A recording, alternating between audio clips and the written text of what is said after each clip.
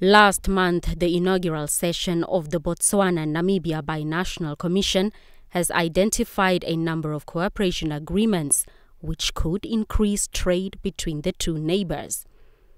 Introduction of IDs for travel, joint bid to host the AFCON tournament and the subsequent envisaged infrastructure, and the sharing of water resources are just some of the plans in the pipeline. The close relationship between him and his counterpart, Mokgweetsi Masisi, President Geingob says, makes it easier for the implementation of policy decisions by the two countries.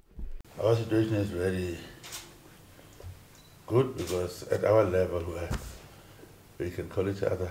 Yes. I pass and you guys. Yes. Yes. And yes. that helps. Yes, it helps a lot. A lot to decide on certain things. Yes. Or consult on situations, but yes. world affairs, African affairs. Yes. Bilateral affairs, so it helps a lot.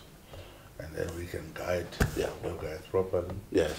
To develop technicalities. Yes. So I'm really glad that we have that kind of relationship. Yes. Which we are expanding to all the regions. I just came from Botswana, from Zambia. Yeah.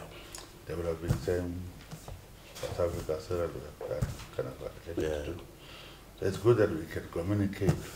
Namibian and the Botswana governments also agreed to establish a one-stop shop at the Mamuno Trans-Kalahari border post.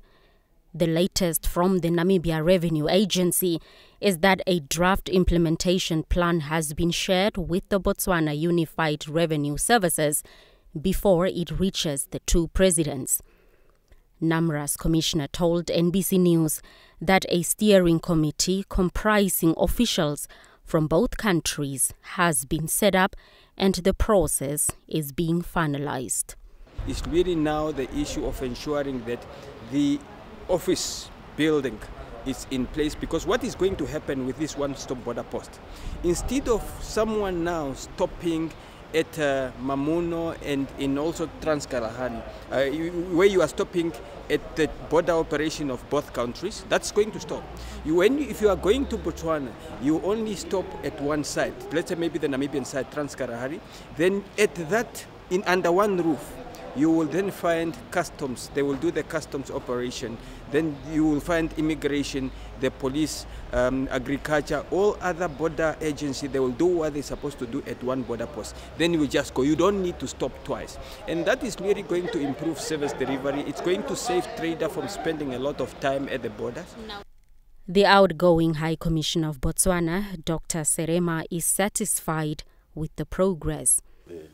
Nowadays, I feel happier when I go home through the border. I see now many trucks, which means trade has gone up. Yes. But then they shouldn't be parked there. Yes, indeed. So I hope your launch next year will be able to lift, and improve things.